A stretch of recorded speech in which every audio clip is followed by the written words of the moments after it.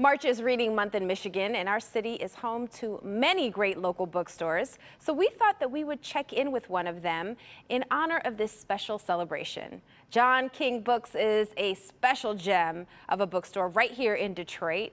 It has one of the largest used and rare book collections anywhere, and it is such a delight.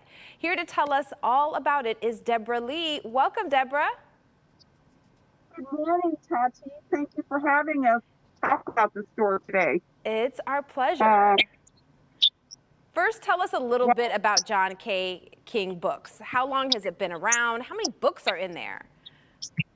Okay, so Mr. King started it, and people often ask us, is there a previous owner? But actually, he started it out of high school. So he's a great example of what determination can do. That meant he started around 15.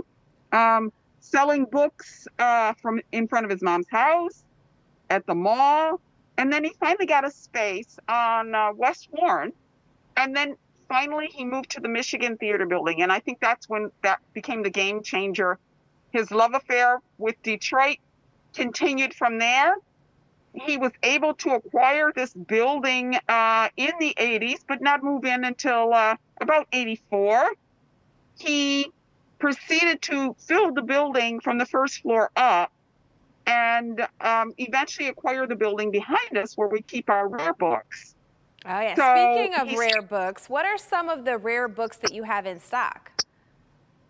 Well, right now, Mr. King has the first edition of the Book of Mormon for $100,000. Oh, wow. He has the edition of Virginia Woolf's first book, done on her private printing press with she and her husband.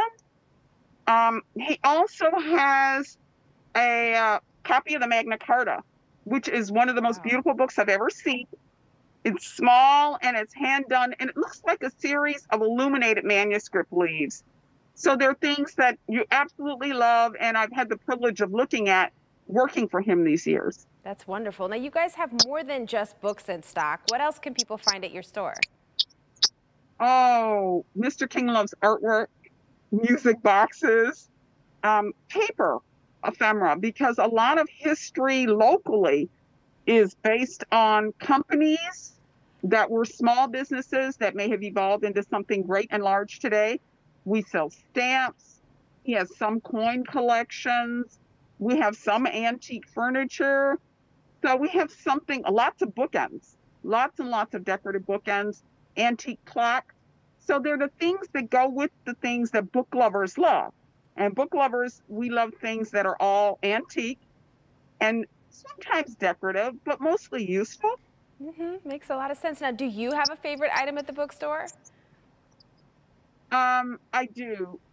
It's been sold, though, but I tell people my story of my favorite item. He had a book that was by County Cullen's brother, and it was all in woodcuts, and it was ebony and topaz. Wow. And I used to go in the office and just look at it to make sure it was still there. It was a little out of my price range at that time. But so every once in a while, there's my favorite. Virginia Woolf's book right now is my favorite. So I pick one every generation, and I appreciate it and have the privilege of appreciating it until someone decides to buy it and take it home. Completely understandable. You got to keep the passion going. Where can people learn more information? Well, we have our website, which is johnkingdetroit.com. And it has the history of the store on it. It has the connection to the rare book link. And the nice thing about it here is if you look at the website and there's really something you'd like to see, we invite you to come into the store and let us help you examine it. We also have about 6,000 art books that are not listed anywhere and that you won't see when you walk in through the front door. So people have to reach out to you for that. Yeah. Yes, and I will say this, you guys are super helpful when I have been in there, so it is an experience I think everyone should have at least once in Detroit. Thank you so much for joining us this morning. Well, thank you for having us. Have a wonderful day. Same to you. Thank you. Keep reading. Thank you. Alrighty. Have a great day. Jason, over to you.